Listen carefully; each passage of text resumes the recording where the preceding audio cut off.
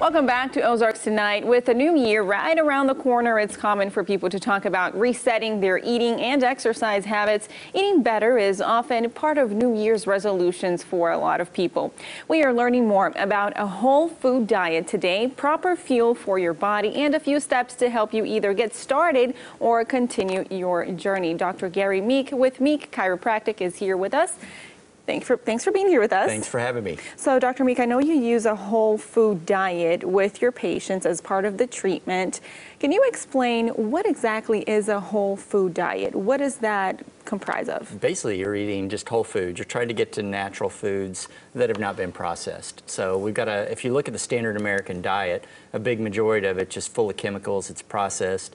If you look at boxed food or canned food, anything that says fortified, typically if it's fortified, that means it's really not very good food, because what they've done, they've stripped the basic nutrition out of it, and then they've put in added vitamins and minerals. So we're really typically better off with what nature has for us originally. So we try to get clean meats, try to avoid chemicals in our meats.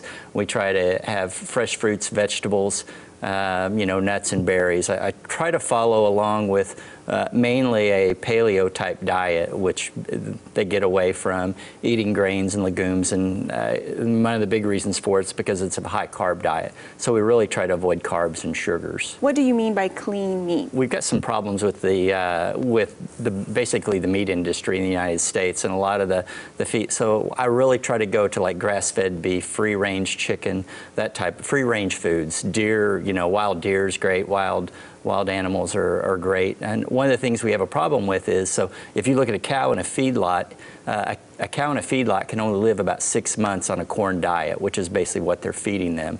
And so one of the problems is they get ulcers and they get sick, so they've got to give them antibiotics to keep them alive. And people don't realize this. If you start looking at some of the documentaries out there about food, it's kind of shocking what happens. But all these things, they load them with hormones. It's a problem we have, I think, with our younger kids. Kids are getting, they're getting hormones through their food, and so, kids are maturing way faster than they did, say, 30 or 40 years ago.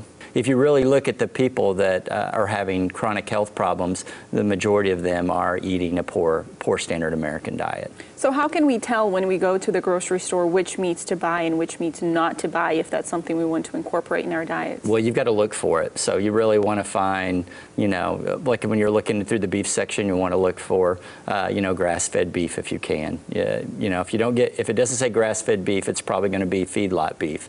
You really want to look for free-range chicken, that type of a thing. Ocean-caught fish. We've got a big problem with our fish industry that they say it's made in it's ocean fish, but they basically put them in chain link cages along it looks like a boat dock. And what they do is to keep the fish alive, they spray them with chemicals because they get diseases. And the people that spray the chemicals have to wear hazmat suits because it's poisonous to them. So looking for those keywords, grass-fed, free-range, ocean-caught, when we're buying food. Yes, wild-caught, ocean-caught. Wild-caught, ocean-caught. Yes. I know you also have a service that's the Pantry Makeover and Recipe Makeover. I want to talk about the Pantry Makeover. Okay. And tell me if this is kind of what it's like for me. If I don't want to eat something, I just don't buy it. If I don't have it at home, I know I won't eat it. Tell me about the Pantry Makeover. Is that kind of the idea that you follow? Yeah, that's kind of the idea. The idea is to go through the pantry and see what you have in your pantry that's good quality food and what's junk. If you buy anything that is in a package, if it has long words that you can't pronounce, it's probably not the greatest thing to be eating. It's typically a chemical. And so we have 2 certified wellness coaches in our office that can go in and they can come to your house and they can go through your pantry and just give you some direction about what you need to be looking for and what you need to do. And just getting out of that habit of relearning how to eat, how to shop is also part of it. That's where it starts. It's a big thing. You really have to cook. Fast food or eating things that are simple and easy to fix, that's not real food, you're going to have problems with your health. I was at a conference in California this past weekend, and they were talking about a study that was done, and it's the government's talking about it, where about 10 years ago they were saying about 75% of our healthcare costs in the United States were due to basically lifestyle issues that we have control over. It's our food, our diet, our stress, those types of things. But now they've bumped that number up to 90%. So this stuff's even more important. So if you're eating a poor diet, you don't exercise, you just don't have a good lifestyle, you're going to likely be sick and have a lot of health problems.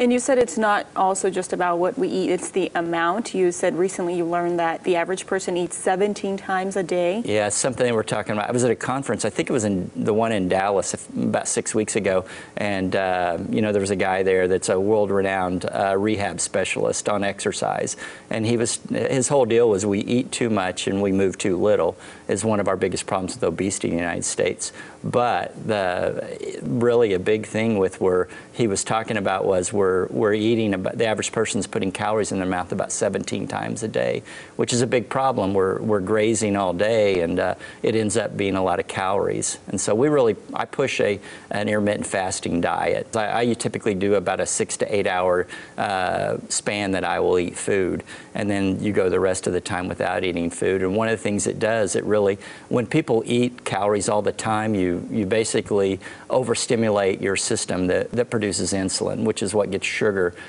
Basically, it attaches to the cell to open up a gate in your cells to allow glucose or sugar to get in the cells for energy.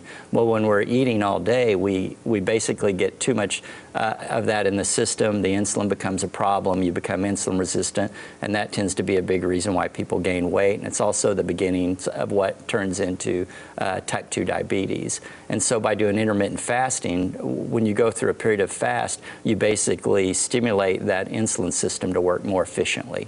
Dr. Meek with Meek Chiropractic, thank you so much for being here with us. Thanks for having me. And we'll have information on how to contact Dr. Meek on our website. That's ozarksfirst.com. We'll be right back with more right here on Ozarks Fox.